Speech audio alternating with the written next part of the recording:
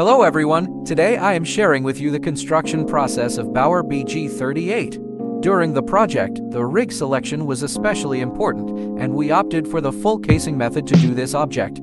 Currently, the machine is in operation, diligently drilling the hole required for our construction needs. As the machine works, the grapple carries a portion of the soil, which can be shaken off by shaking the grapple.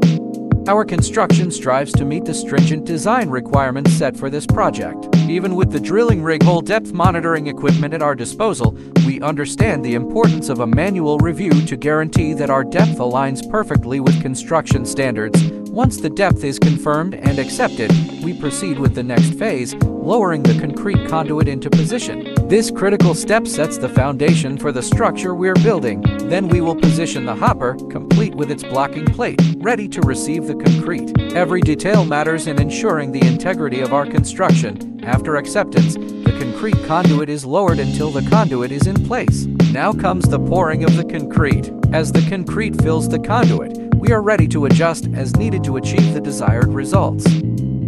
As the concrete sets, we gradually remove the conduit, taking into account the condition of the concrete to ensure the transition to the next phase.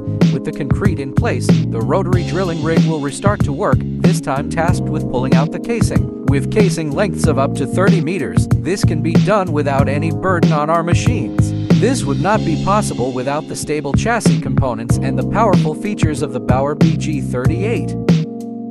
With the lower casing securely fixed, our operators proceed to remove the upper casing, carefully assessing the extent of the concrete pour to the next actions.